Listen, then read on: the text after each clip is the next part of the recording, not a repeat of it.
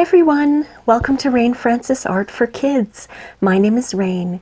In this series, Alphabet Soup, we choose a letter from the alphabet and we draw food that starts with that letter. So let's draw. Today's letter is the letter U. U is for Upside Down Cake. So today I'm going to show you how to draw this pineapple upside down cake with a cute little pineapple. So let's begin. This is what you'll need for today's drawing. You're going to need a piece of paper. I have a dollar store drawing pad that's 8.5 by 11 inches wide. You're going to need a pencil, an eraser. If you have an old paintbrush lying around that you have not used for painting, it comes in really handy for wiping off the dust and the eraser bits from your page. And we're going to need a little bit of color today. For the pineapple, we are going to need a couple of greens. If you only have one green, that's okay. I'm using markers today. I've got a light green and kind of a dark green. I also have a yellow. I have a red. I have an orange. And I have my black fine tip marker. Now, fine tip just means that the tip is thin, because I use that for outlining. And if you follow my channel, you already know that. We're also going to use a brown coloring pencil, okay? So that's what you need. I'm going to clear off my canvas and we can begin. Now, I'm going to admit it to you, my friends, I had a heck of a time trying to figure out what food starts with the letter U. I couldn't figure it out. I know there's something called an oogly fruit or an ugly fruit, but I didn't know how to draw it. So then I thought, oh my goodness, I used to make upside down pineapple cake. So why don't we do that? U is for upside down cake. So let's start by drawing a capital U and a small u. Now we're going to write upside down cake. So it's 3 words. First, we're going to do upside with a capital U. We've got a P. We have an S. We have an I. We have a D. And we have an E. Upside. Now let's spell down with a capital D. O. W. N, upside down. Now let's spell cake with a capital C, an A, a K, and an E. So U is for upside down cake. All right, let's start by taking out our pencil and we're going to draw a little piece of cake and a pineapple, since I've decided today's cake is going to be a pineapple upside down cake. All right. Now the first thing I want you to do is draw a little line like this. Not too big, because we're going to focus on the pineapple, not the piece of cake. All right? And then we want to do kind of a slanty line, and then another line down, and then a slanty line kind of to meet that. And we're going to do a bit of a triangle here. A triangle like this, and then we're going to join it to the bottom here. That's our piece of cake. And on the top we can draw a couple of pineapple pieces. Let's draw some circles. One circle here, and maybe part of a circle here, because it looks like somebody cut into that cake. And inside the cake there's a cherry, a red cherry. Not inside the cake, inside of the pineapple there's a cherry. We're going to leave that as is for now, and we're going to draw our pineapple. Now, the pineapple has long leaves, so just make sure you kind of figure the leaf is going to go up to here. And maybe we can start the pineapple here, okay? Because we've got a lot of leaves on this pineapple. Now, let's draw the pineapple first. Kind of an oval. But at the bottom, it has a bit of a rounded bottom. So it kind of looks like an egg, but not completely. Now for the leaves, we're going to draw it like this. They're big leaves. They go like this.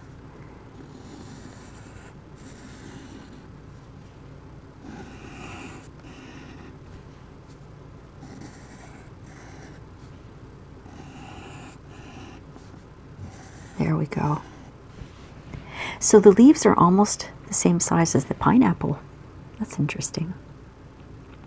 Now what we're going to do for the pineapple is, first thing we're going to do is draw some eyes, and we're going to make, it looks like this should be a she today. So let's draw some big oval eyes, but first we're just going to do the oval. We're not going to do the inside just yet. And we're going to give her a big smile. Because what we have to do right now is we have to draw some crisscrosses on the pineapple. So I want you to have a very light touch, because what I'm going to do every time I use marker is I draw in pencil, and then I outline in marker. I let my marker dry, and then I erase all of my pencil marks, okay? So what we're going to do is, watch what I'm doing. We have to put some crisscrosses across the pineapple, and we're going to put them through her eyes for now, just so we know what we're doing, and through her mouth just for now, and use a light touch here so it'll be easy to erase. Okay, and we're going to go and do it the other way to make the crisscross.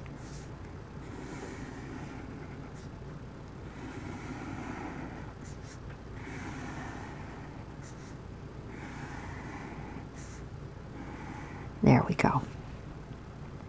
Now what we can do right now is erase everything inside her eyes and everything inside of her mouth, okay? And if you accidentally erase anything you didn't want to, all you have to do is just draw it back in, okay? Like I erased some of her eye there. I'll take my pencil and I'll just draw it back in.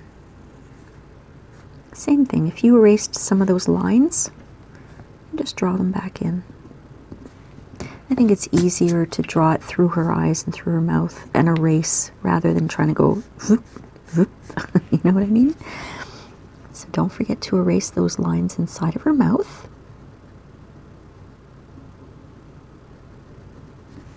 And like I said, you can redraw her mouth or any line that you accidentally erased.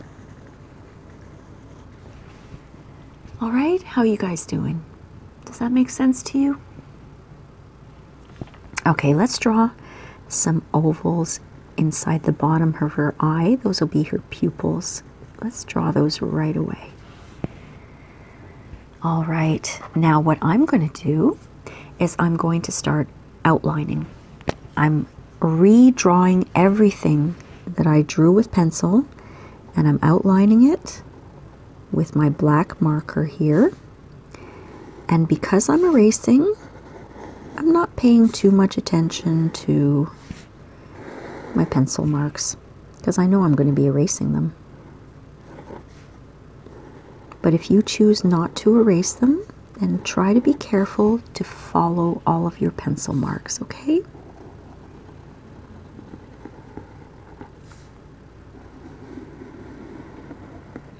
Have you guys ever had an upside down cake? Which one was it? The most popular one, I think, is the pineapple upside down cake. I'm going to show you a picture of one that I made one time. Doesn't that look delicious? With the pineapples and the cherries, and the top is like, I think it's brown sugar on top. That's why it's nice and dark. It's so good. So as you can see, I'm not following the lines too much because, like I said, I'm erasing my pencil marks, so I don't mind if I'm not doing it perfectly. Now, when it comes to outlining the pineapple on the inside, just follow the lines. Don't draw anything inside the eyes or inside the mouth. Just follow the lines that you drew, like that, like that. You see what I mean? Don't go right through the eyes. That's why we erased, so that we could have guiding lines, so we know where not to put our lines, right?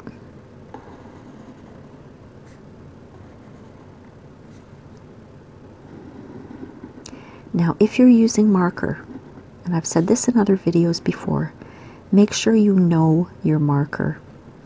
You need to know how long it needs to dry before you can start erasing, because if you start erasing while your marker is wet, everything is going to smudge and you're going to get it everywhere and it's going to look really dirty. So if you need to test your marker, just take another piece of paper, do a little drawing on it, and then see. You can take your finger, it might get messy, and look at your finger. If it's black or whatever color you're using, it's not ready to erase yet, it's still wet. So just give it a little more time and get to know your markers. I know my markers are dry right now, so I can start erasing. And I'm going to erase very, very gently. Because even though my marker is dry, if I press down too hard, I could really smudge if I press down too hard. So I'm just very lightly erasing. Let me wipe some of that eraser stuff off. And the whole pineapple, I'm erasing all of those pencil marks. I've mentioned this in videos before. When I use markers and pencils together, I don't like keeping the pencils because I find when I start putting color in with markers, especially the light colors like yellow and orange, it tends to make it look dirty. You know, the yellow and the pencil get mixed together and it makes it look dirty, so I don't like using pencil and marker together. I prefer to just erase all of the pencil. It's an extra step, but I think it makes the colors nicer. All right, now we can start adding some color. Why don't we start with our piece of cake here? Let's take the red Sharpie, and if you're using Sharpies or any marker, put a scrap piece of paper underneath because it can go through the paper.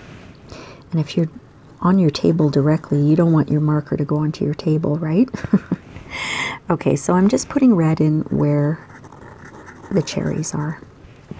Okay, and now I'm going to take my yellow and color in the pineapples.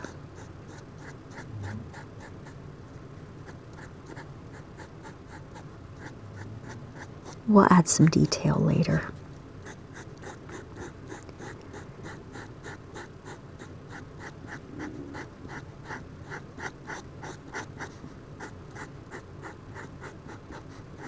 There we go. While we have our yellow out, let's fill in this entire area with yellow. Up here we're going to put the brown pencil, but right down here we're going to fill it in with yellow.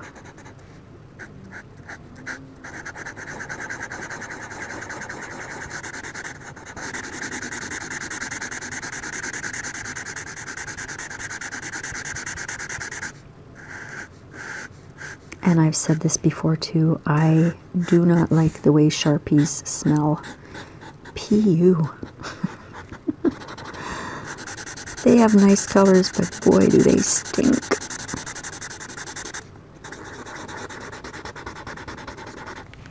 Okay, now I'm just going to grab my brown pencil and I'm going to fill in the cake on top, and I'm being careful not to get that brown into the pineapples or into this part of the, actually it doesn't matter, we're going to put some brown in there too, but just try not to get the brown into the pineapples. You could use a marker for this part if you want, but I'm using a pencil because I'll be using it for the bottom of the cake too.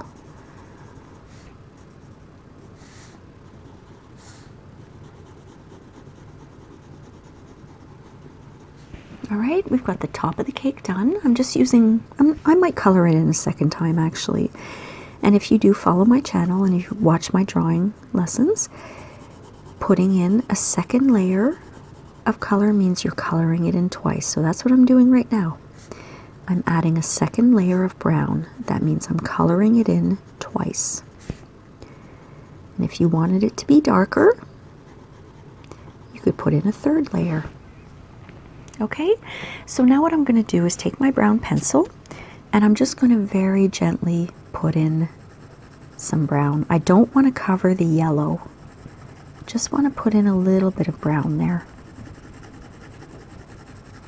Just so the yellow is a different color than the pineapple, you see? Just very lightly, and it's not covering the yellow. That's what I want. There we go. There's our piece of cake done. So let's work on our pineapple. Why don't we start with the leaves? Now I've got two different shades of green. I've got a light green and a dark green, and I'm going to make each pineapple leaf a different shade. So I'm going to start with the light green, and I'm going to make this one, and this one light green, and the other three are going to be dark green. Okay, so here I go. Just going to fill that in with that light green color.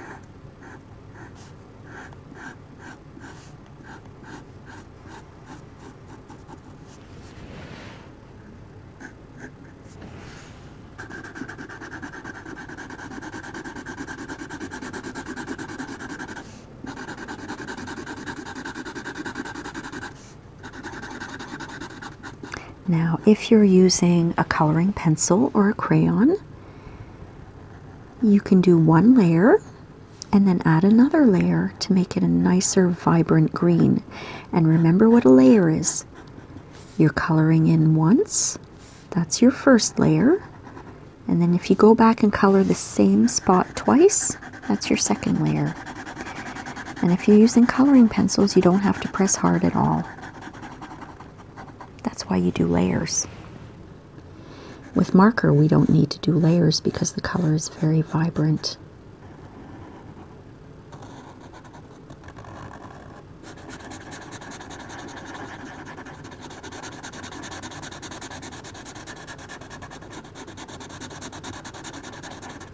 All right, I've got those three done. I'm going to take my other shade of green and color in the other three. It's a darker green.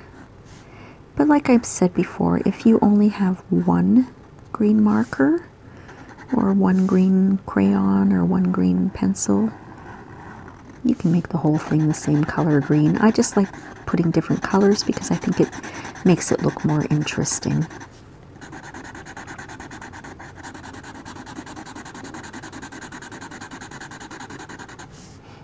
Pee-oof. Sharpie stinky. Sharpie markers are stinky. Oh boy, I don't like this smell. Do you guys know what I mean? Are you using Sharpies? Like, do you know what I mean by that yucky smell it has? I have other markers that don't smell like this. I just love the colors of the Sharpie. Alright, so I've got one more to do, one more leaf here. Then I can work on the pineapple itself and the fruit.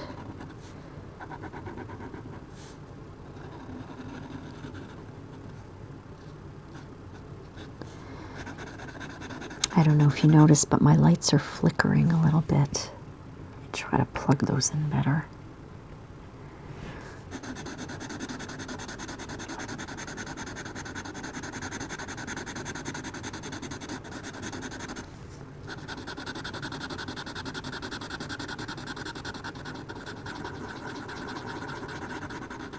All right, so we've got all the leaves done. Let's work on the pineapple. Now, what I'm going to do is I'll take my red marker first, and I'm going to fill in her mouth with red.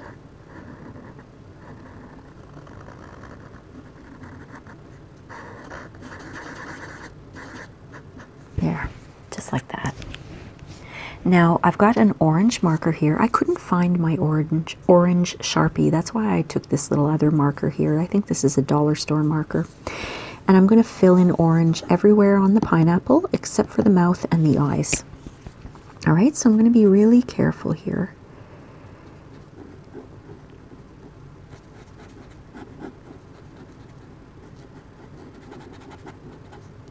And I don't like using this particular marker when I have black marker already down because I find that it all smudges together. But we're going to add some brown like we did here. We're going to add some of that brown brown coloring pencil, so I don't mind if it looks a little dirty right now, because we are going to add brown. But this particular marker, the dollar store marker, it doesn't work very well with other black markers. Like I said, it kind of smudges everywhere and it pulls the black in. And see, it just pulled some of that green in. But like I said, for this drawing today, it's no big deal because we are going to cover this pineapple with brown coloring pencil. So it'll kind of hide that dirty orange black look that's happening here. And what you can always do is you can grab a piece of scrap paper and just go like this. Try to get the black off it if that's what's happening with your marker too. But like I said, for this drawing, it doesn't really matter. But if you wanted to keep it a really nice bright orange, you might have to put the black marker on after. But that would be hard because we had to erase our pencil marks. So we just work with what we have, right? I want you guys to have fun today and not worry about the little nitty-gritty details. Let me worry about that. Just enjoy yourself today. Have some cake.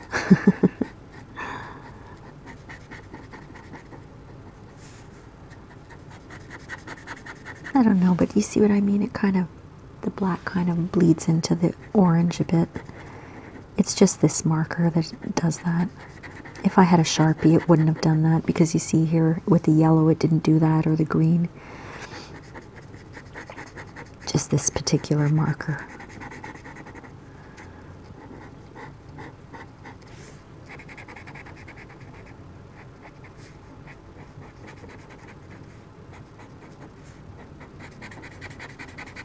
Okay, so I'm done with my pineapple here. Just going to wipe off my little orange marker there. Now I'm going to grab that brown coloring pencil and I'm going to do the same thing here. I'm just going to put a little light layer of brown, being careful not to get it into her eyes or into her mouth. Because if you look at a pineapple, the skin of the pineapple or the rind or the peel, whatever it's called, it's not orange, it's not yellow, and it's not completely brown. There are shades of different colors in it. So I figured, well, you know what? Orange and brown, that looks close to what it's supposed to look like.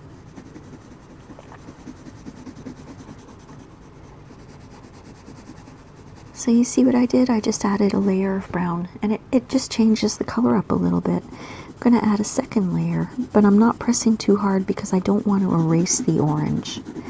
I just want it to be a little darker.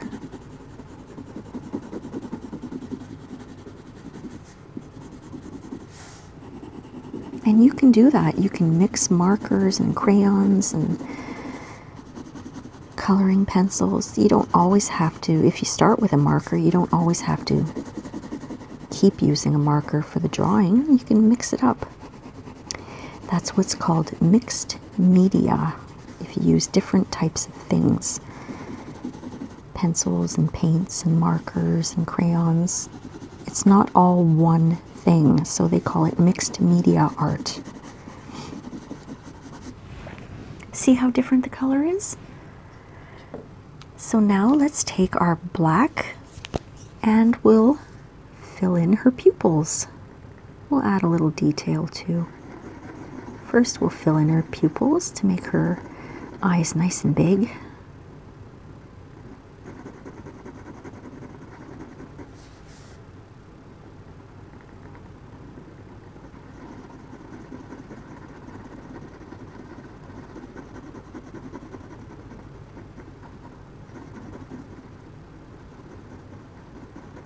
Right.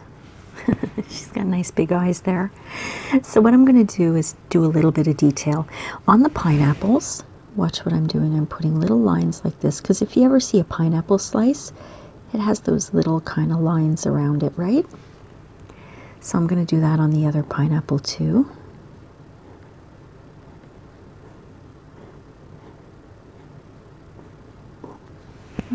just a little detail there. And I'm going to give her some eyelashes. She's a happy pineapple. And some eyebrows. Okay. And I think I'm going to give her some cheeks. Now, if you want it to make it look like cheeks. I'm having a hard time saying my words here. At the edge of her mouth, you put little semicircles like that, and it makes it look like she's got cheeks. So there you go, my friends. How you doing? Did you finish up? Do you like what you drew? I really like what I drew. I think she looks really cute. So don't forget to sign your work. Always take ownership of the beautiful work of art that you just created. I hope you enjoyed this lesson, my friends, and remember, Mom and Dad, if you post your kids' art on Instagram, please don't forget to tag me. The link is in the description below or in the About section of my channel. So we'll see you next time on Alphabet Soup. Thanks for watching. Bye!